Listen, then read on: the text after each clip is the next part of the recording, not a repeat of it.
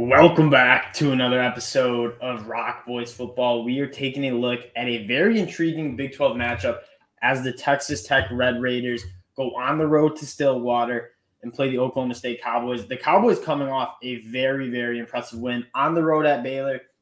If you guys are regular listeners, you know we were very high on this Baylor team. And I wasn't so high on this Oklahoma State team. They came into the AP poll top 12 to start the season. I was a little bit skeptical just because you lose Jim Knowles. And when I looked at that defense, I thought this was a very scheme-specific defense. I thought this defense was very reliant on what Jim Knowles was dialing up. Derek Mason has proven to be a phenomenal defense coordinator. The defense looks to be just as good as it was last year, getting behind the backfield, getting a lot of tackles for loss. That is kind of what Jim Knowles prided himself on doing last year with the Cowboys. And that looks like it largely continued. Yeah, you lose some guys in the back end, but that defensive line, they get penetration, they get tackles for loss. And this is a Texas Tech team that I'm probably higher on than most of the consensus. Donovan Smith has flashed some brilliance, but he also has turned the ball over 7 times through 5 games. And I really do think that'll be a story of this game. Before we get into talking the matchups, just wanted to say thank you guys for all the support you guys have shown the channel. We're inside of 50 subscribers away from 2,000.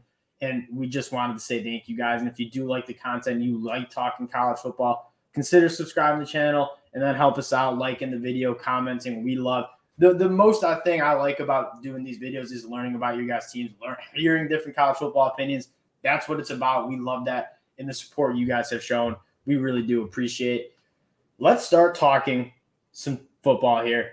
I want to start with the Cowboys and kind of explain why I was so low on them. I got into their defense, and I primarily said this Oklahoma State team is going to be as good as Spencer Sanders takes them. And what I've been most impressed with is Spencer Sanders isn't playing hero ball by any means. But you look at the efficiency, completing over 65% of his balls for 11 touchdowns and only 2 interceptions. That's that big number I'm focusing on. He's limiting those turnovers and really playing within the offense. I haven't been super impressed with how efficiently they've run the ball. Dominic Richardson only averaging 4.3 yards per carry. But one of the big question marks is how are you replacing Tay Martin on the outside? There's been a lot of wide receivers step up, and it's been kind of a committee stepping up. Brennan Presley is a guy that kind of just leads the team in receptions, always open, kind of that safety valve for Spencer Sanders. Braden Johnson, kind of the deep threat. He's averaging 21.2 yards per reception. Bryson Green, just a really, really big red zone target.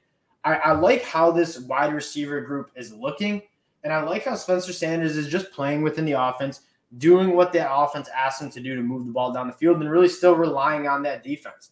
You look at the Baylor game, Spencer Sanders did turn the ball over once, but he wasn't by any means taking over the game, but he was playing within that offense, doing what he needed to do. And yeah, Baylor outgained him. I believe they got more first downs, but Oklahoma State was able to win that football game because you limit the turnovers, you let your defense and special teams go to work.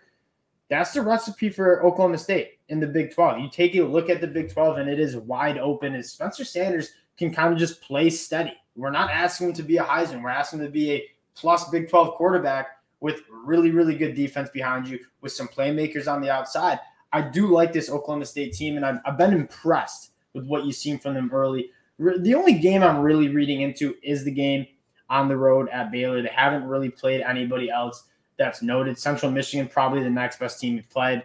Arizona State, quite frankly, is kind of a dumpster fire. But they look great against Baylor. Anytime you go on the road to Baylor and win a game by 2 scores, I'm impressed. I'm high on Oklahoma State. And then this Texas Tech team, how they match up. I want to touch on this matchup. You look at what Texas Tech really struggled with coming off that loss against Kansas State. It's the dual threat quarterback. Deuce Vaughn and Adrian Martinez ran for 170 yards plus a pop. Deuce Vaughn averaging 7.2 yards per carry. Adrian Martinez averaging 14.5 yards per carry.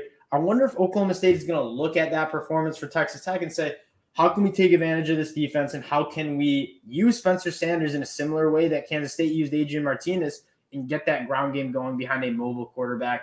Spencer Sanders doesn't look to run as much as Adrian Martinez, but I think he's just as capable, quite frankly, if not more capable as an athlete outside the pocket that Adrian Martinez is. So I think they might ask Spencer Sanders to run a little bit more than he has. You look at, he's only had 41 carries for 185 yards.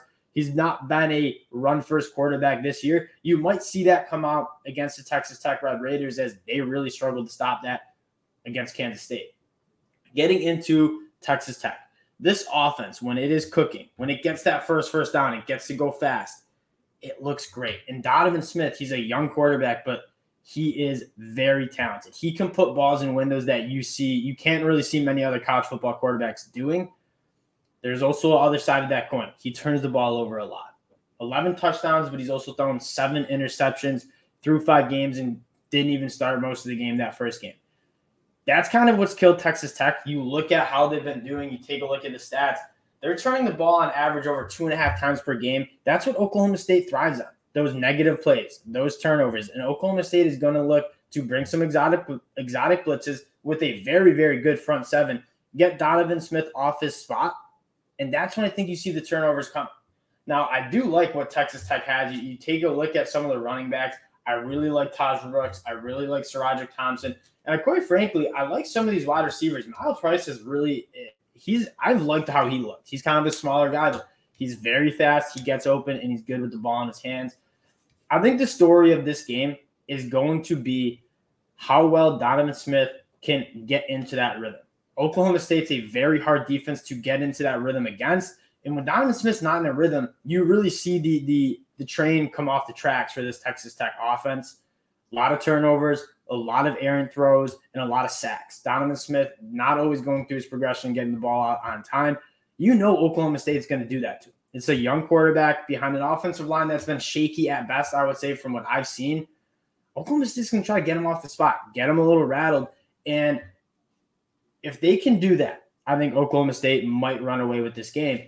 But if Donovan Smith can get comfortable, can start hitting some throws, can start moving that offense, get a few first downs, that's when you see Texas Tech do things like beat Texas. That's the ceiling for this Texas Tech team. But again, a young quarterback, shaky offensive line, you're going to need to see Donovan Smith settle in and kind of get comfortable. To the pick, Texas Tech comes in as a 9.5-point underdog. That's moved around. I think I saw it as low as 8.5. I wouldn't hate Texas Tech if that number gets over 10.5. I think Oklahoma State wins this game. And quite frankly, this is a game I'm probably not betting just because Texas Tech has the capability of keeping this one close with Oklahoma State and maybe even winning this football game with how high I think the ceiling can be for that offense. I also think Oklahoma State can challenge Donovan Smith in ways that he hasn't really seen before. I think you could see a lot of turnovers, and Oklahoma State could run away with this as well. So not a game that I'm betting. If I had a side to take inside of 10.5 or inside of 10, I'd probably lean with Oklahoma State just in the sense that they're going to force the turnovers. They're going to get short fields for that offense. And then you look at what Texas Tech just struggled with the week before. It's that mobile QB. It's that quarterback can break the pocket and move the chains with his legs. Adrian Martinez did that. Spencer Sanders has a very, very similar skill set. Adrian Martinez and Spencer Sanders are eerily kind of the same story. Two guys that have a ton of talent, haven't quite always put it together, have struggled with turnovers. But if you see Spencer Sanders continue with what he's been doing lately, I really do think that Oklahoma State has a good offense, and I think they can win this football game. And story of the game, I'm looking for guys like Mason Cobb, Xavier Benson, Brock Martin, Tyler Lacey, Colin Oliver. I'm looking for those guys to get behind the line of scrimmage, create some havoc, and force Donovan Smith to making some throws that he probably would want to have back. That's what we've seen throughout the year. So I think we'll see on the road in Stillwater.